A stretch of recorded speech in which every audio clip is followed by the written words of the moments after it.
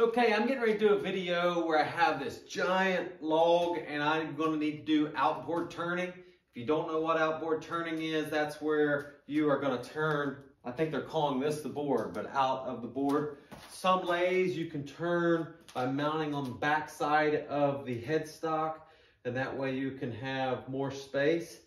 Mine, I'm going to show you what you do with the Powermatic, how I go about getting to outboard turning. I don't think I've actually shown that in detail. You have to remove this tailstock, or I have a thing called a swing away. So I slide this out to the end and then lock it down. And then there's a little threaded knob here.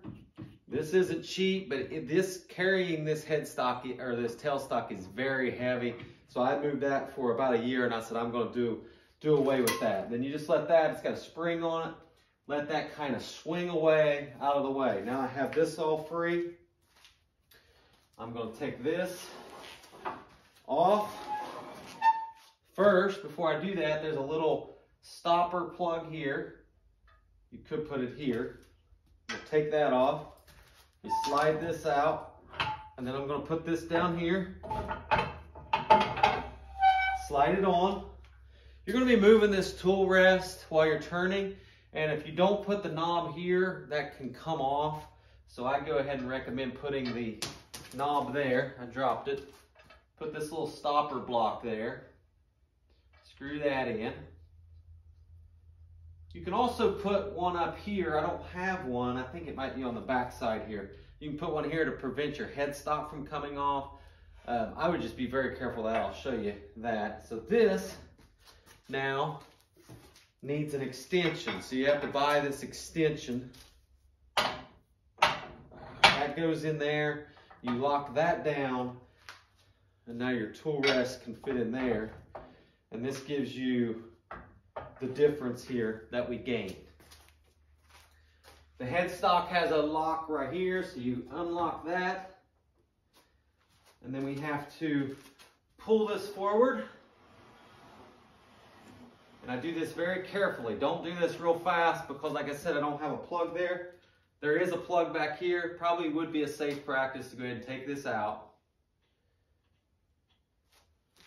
and put this in just to make sure that you wouldn't do a really dumb thing and push your headstock off. That would be bad. You would not be able to control it. Very heavy. This thing weighs so much. So now you can slide this forward. I'd still be careful. That right there should be good. I think that's plenty. All you really need to do is make sure you're clearing out here with your faceplate and where your bowl's going to be. And then you got to lock this back down. So I'm going to lock that back down. Make sure that don't move. So now I can put my faceplate on. I've got it over here. I'm going to do a separate video on the review of this faceplate, but this will screw on. I've got a big bowl, blank. I've got to make sure it's not going to hit down here.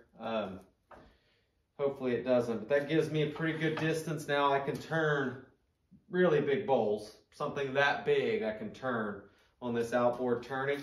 We can come out here that far, so that's about your limit.